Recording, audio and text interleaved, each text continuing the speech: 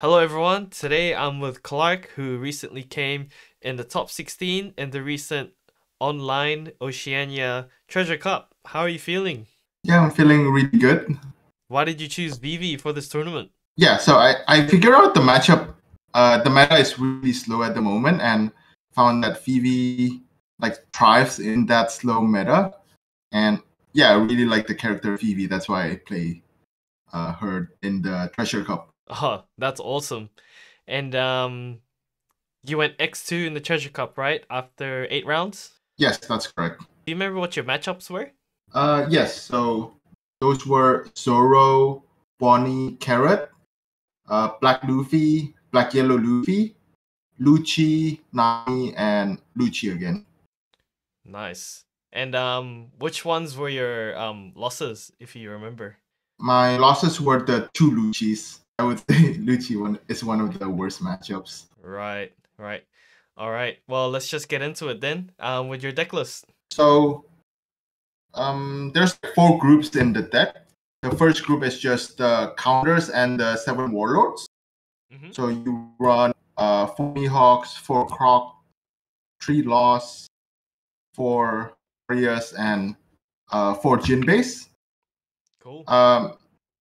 So I figure out the upside of drawing Jinbei into Moria is really high, in which you can take back your 2Ks.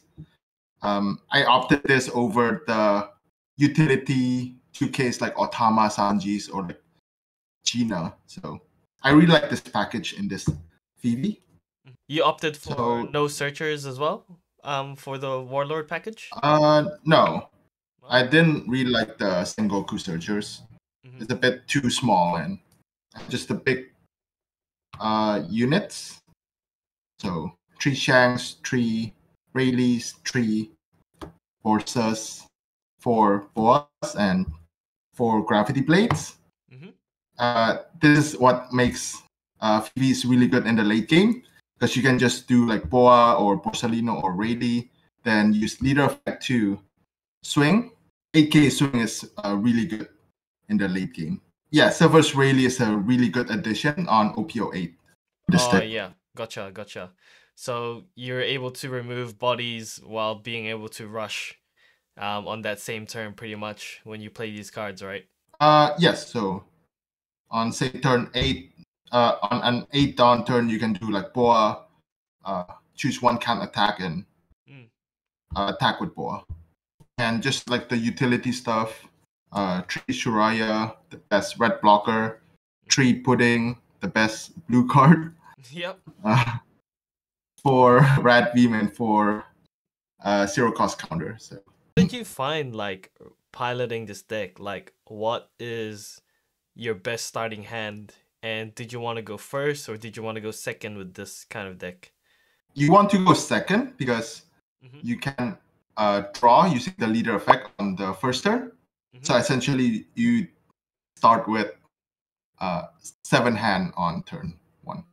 Yeah, the best hand is very matchup dependent. So Mm-hmm. like you want, so this is more like a silver bullet deck where you want, like, let's say you want Shanks on if you're facing Bonnie, or if you want like a Gravity Blade when you're facing like a Black Yellow Luffy Gotcha. kind of thing.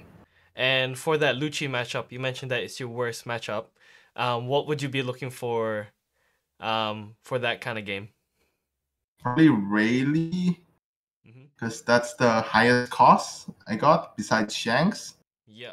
But I feel like it's a bad matchup where they can just like remove Shanks with no problem. So Yeah, true. because this deck relies on board as well.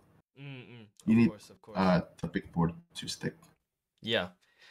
For this deck, when you play a character, do you usually rush the same turn that you played with them, or do you like to build the board first and then start rushing with characters once you have like two or three on the board? With this deck, you usually have like tall characters. Like Mhm. most of them are 8K. Yeah, yeah. So you usually play like a Porcelino on say turn 7, or turn like a 7 dawn or like a 9 dawn turn. Yeah, depending on which turn is it. If you can afford the dawn, you give them rush. Gotcha. Yeah, yeah. Okay, that makes sense. Very cool. So, After playing a whole tournament with Vivi, would you make any changes to this deck? If the meta stays the same, I wouldn't make any changes per se. I really like the ratios. Like most of them are 3 off because you draw so much. Yeah. It's not often like a 10, 11 card hand. True. Oh, that's why you didn't have the Sengoku as well, because you're probably just gonna draw into your Warlords package. Yes, this deck draws so much, and Yeah, having 5 life is that's pretty makes you. good for a double color leader. Do you find it hard that like um with the black Luffy that there's not much targets in terms of cost for your blue characters, or it doesn't really matter? I think Black Luffy is a bit easier than Lucci because they rely on their character, and sometimes they don't like attach leader, so you can like snipe a Mm, Borsalino or like snipe a Kuzan with gotcha. a Borsalino, or you can snipe a Brook as well. And Oh yeah. this hits Sanji and maybe a Robin sometimes. If I they're don't know. not attached, right? Yeah, if they're not attached, because most of them they don't run the stage anymore. So I didn't really expect that Warlords package, to be honest, in this VV deck, so it's pretty cool to see. I think it's a better package than the Otama Marco package.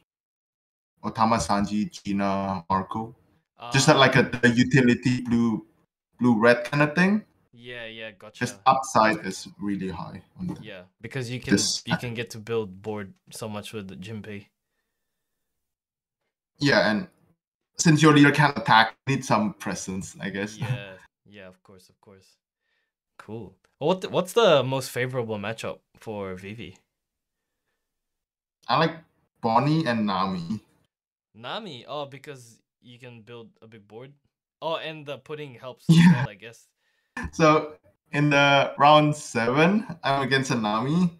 I just built like 2 Shanks board and like Oh, jeez. Borsalino and a Boa. I didn't attack him until like turn 8.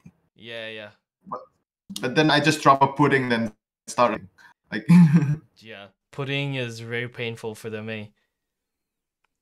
yeah. Yeah, especially if you're not attacking, because then like they're drawing cards, and they're not getting rid of anything. Yeah, and I'm they can't really starve me because I'm self-sustaining. As in I Yeah. can draw 2 cards every turn. Yeah, of course.